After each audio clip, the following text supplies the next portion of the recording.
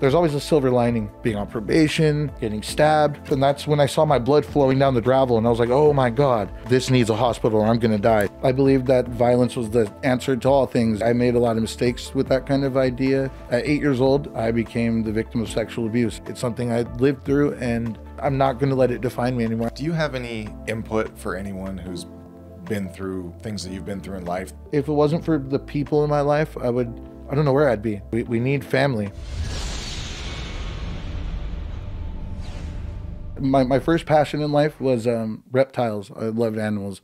So I became obsessed. I was constantly out catching lizards. And my grandmother at the time was an in-home care provider. And one of the people she was providing home care for was a reptile vet. And he lived up in Clear Lake. And my mom would take me up there and drop me off there for the summer. And I got to do all kinds of cool stuff, like working with animals. But that's also where the beginning of all of my trouble started. So the individual that she left me with was not a good person. At 8 years old, I became the victim of sexual abuse, and it went on from 8 to 9 to 10, 11, and 12. And that's about 12 is when he finally got caught. And that was the beginning of all my difficulties. I've studied like the pathology of like serial killers because that was something I was interested in for a while. And there's 7 markers, and I had like 5 of the 7, like absent parent, growing up poor, sexual abuse. I believe that when you keep secrets, those secrets kind of keep you, and the more you talk about them, like talking about me being molested, the more I've talked about it, the less power it's had over me, and the more I've been able to like let it go. One of the things that was eye-opening to me is that at 9 years old, I was doing weird things like hurting little animals, and I remember the last time I did it. When I get in this mode, it was like I was sitting back seat in my head watching something else take over, and it was a very like energized feeling, like I was attached to a power grid kind of thing. And when I like got back in control of myself, I just sat back and cried and cried and cried and cried and cried. And I thought to myself at like 9 years old, like, this is out of control. I cannot entertain this anymore. This is going to be bad. So I spent every moment from that day forward trying to help every little animal I could. I've helped I've had so many pets, and I've helped every stray animal I can. I've just tried to help all of them as a way to like atone for what I've done. And I just think the animals are innocent, just like children. They are innocent. When you hurt that's true evil, and that shouldn't be. Well, you were probably channeling rage, man. Oh, and I had a lot of rage through my childhood. I was very much an angry person. I believed that violence was the answer to all things, and I made a lot of mistakes with that kind of idea. Mm-hmm. At 12, dude got caught. So when he got caught, I was questioned by like the police and all that, and I lied and was like, no, it didn't happen. And when my family found out that it was a possibility, a family friend of ours who was, what would you say, like, not a very good person. She's made a lot of bad decisions, but she heard that it was even a potential, and she knew where he was incarcerated and called in a favor, and the dude was thrown from the 3rd tier at San Quentin, and he like spent the rest of his life in a wheelchair. Wow. And how did that feel when you found out? So I didn't find out until about 6 years later, and fast forward, when I was 28, I met this girl who I was seeing, and I was telling her this story. And she was like, no way. Like, I know somebody who actually did that, threw somebody off the tier at San Quentin, and come to find out that she just happened to know the man who did. He got 15 more years for doing that too. So like, he did that for me and didn't even know who I was. He just heard a kid was hurt. And unfortunately, I didn't have a chance to meet the individual. He had passed away about 6 months before I met her. But like, everything comes full circle. Everything is related. It's all cyclical. I have heard that kids feel guilt or shame, and so they lie. Do you remember why you lied and said it didn't happen? Were you afraid? It was shame. It was absolutely shame. And I didn't want my mom. It was more for my mom. I didn't want my mom to feel bad. And yeah, it was. I stuffed that down way deep, and it was the underlying reason for me making all the dumb decisions I made as a kid. And I spent a lot of time in juvenile hall from the age of 12 to 18. I spent like 4.5 years, I think, in total. And so I was on probation for like 7 years, and most of that was in juvie or in Four and a group half homes. years in juvie as a teen? Yeah, well, That's yeah, your whole teens. from the age of Damn. 12 to like almost 18 and a half. I spent a lot of time. That's also including like group homes and stuff. They took, I gave a dirty test for cannabis and they put me in juvie for 9 months. Can you believe that I got shit? It's out, legal now? you're right. Oh my gosh. I got out and I smoked again like a week later and they put me in for 9 more months. I was walking on my outpatient program. We were walking by this park and I smelled weed and then I looked and I could see these plants sticking up over the neighbor's backyard, over the fence, right? And they were humongous. And to the lady who those plants were, I tipped my hat to you as a grower because I'm still trying to figure out how you did that. But my uncle, I told him, he was like, "You need to go steal those." And I was like, sure, why not? And being the little misbent youth I was like, sure. And every morning he'd come into my room and be like, "Did you get those plants?" I'm like, "No." He's like, "You're a disappointment." And he would say things like that to me, and like that hurt because this is the only man in my life I want to like impress in any kind of way. And after like the 5th time he was saying I was a disappointment to him, I was like, "I'm gonna go get these plants." And so I go to the house and it's about 1 a.m. and I know they have a dog in the backyard, so I brought a sandwich because I'm going to throw it to the other side of the yard. And I was just going to reach over and take the tops of the plants because there's no way I'm hopping the fence. I was a skinny little thing. I was not getting over the fence with that. So I waited how long because I was nervous. And when I finally threw the sandwich over and the dog shut the hell up, some old lady comes to the back door. The dog goes running with a sandwich, and she's like, "What the?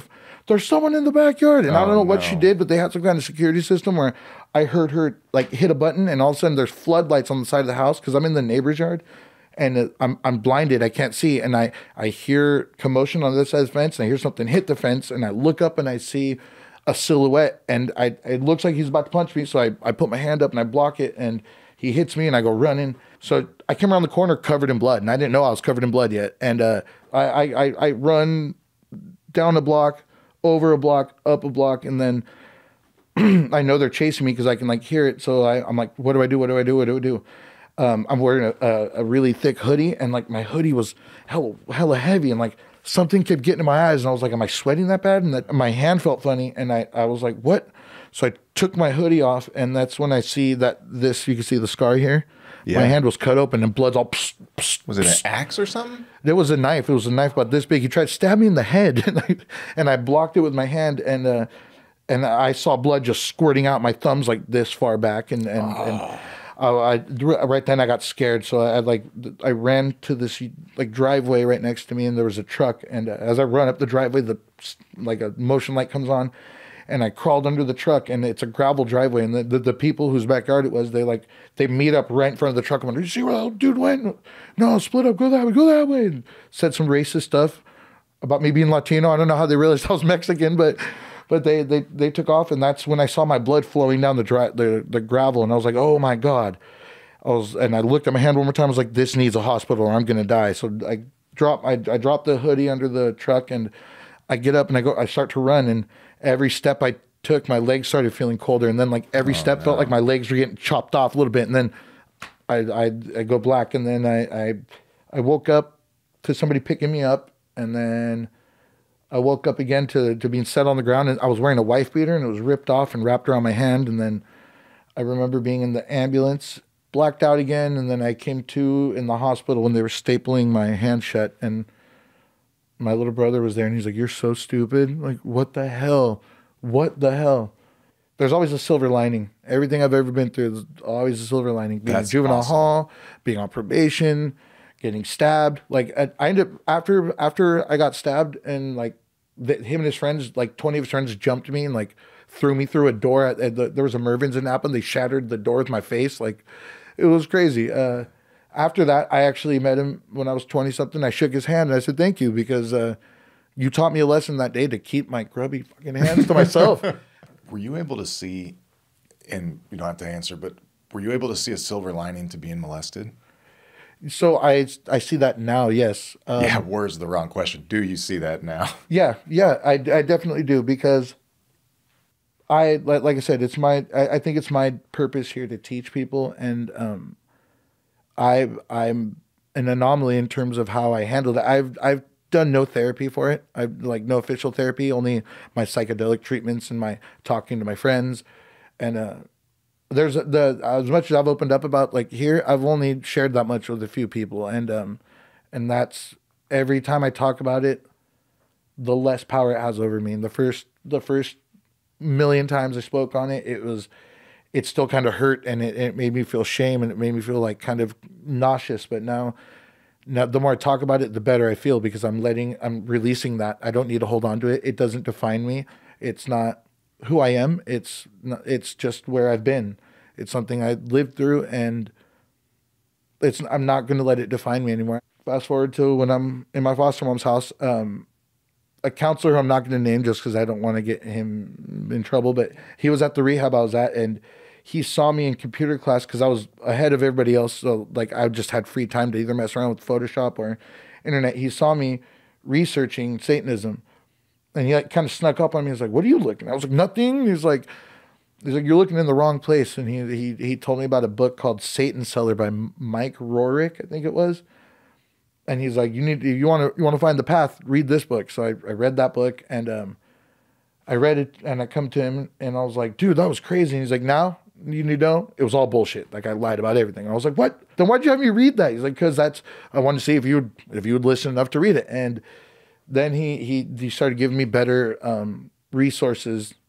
I was a dedicated Satanist, and I was spewing the rhetoric everywhere from about 14. No, it's 15 to probably 2 years ago. So you left Satanism first and then found God. Tell me about. So I wouldn't say Why like did you leave? The Constitution talks about our God-given inalienable rights to the pursuit of happiness and freedom. And for some reason or another, when I was reading those things, and I read that God-given and the fact that we are divine entities, like that, my spirit vibrated at a better frequency, and it synchronized and it harmonized. And like my best friend Ben, he grew up very Christian, and we've never had a fight or an argument, and we were very opposing views in faith, and like we discussed it on many occasions and never got upset with each other. And I called him first. I was like on the verge of tears. I'm like, "Bro, I get it now." And he's like, "What the hell are you talking about?" I explained it to him. He's like, "Dude, this is the greatest conversation we've ever had, man. Like, you're finally getting it." Okay, so the exit from Satanism. What is your faith? What does it look like today, your relationship with God? Through my psychedelic experiences, I've come to understand that no two people's experience are the same. Like there's a certain level of individuality that comes with our relationship with God. I don't like organized religion because the fear mongering first off, and you don't have to go to church to find God. God has nothing to do with church. God is here. I like to envision God as like a cosmic bucket of water, and we are all individual droplets of that bucket of water experiencing oneself subjectively. So like, with that being said, being cruel to people in a long enough timeline, you're just being cruel to yourself. There's no need for any of that. You disparaging people, you're just being disparaging yourself. We are all connected. Do you have any input for anyone who's been through things that you've been through in life that haven't told anyone and maybe don't realize that there's freedom in getting help for that? If there's something you're dealing with, talk about it. Don't keep it. It happened to you. It doesn't mean it's yours. It doesn't mean it is you. It's just something that happened. And the more we talk about it, the more fearless we are about that, the more we give other people around us the permission to be fearless and to have the courage to speak up on these things, because we have to pick the person at our side up. We have to pick our fellow people up. We got to pick everybody up. We got to encourage people to be better. We got to stop hating. If it wasn't for the people in my life, I don't know where I'd be. We need people. We need family. And I see a lot of people who are disconnected from their family these days, and no wonder everything is broken. Like, I came from a home with only my mother, and like I believe that the mother's the name of God on the lips and hearts of all children. And like I feel bad for anybody who doesn't have their mom in their life. Like, I pity the fool who ain't mom's boy. Like, I love my mom, and love and connection. That's where it's really at. Thanks for watching. Hope you guys enjoyed that. Please leave a comment and subscribe. It really helps grow the channel so we can continue to get great guests. In the meantime, check out these 2 videos right here. Thank you.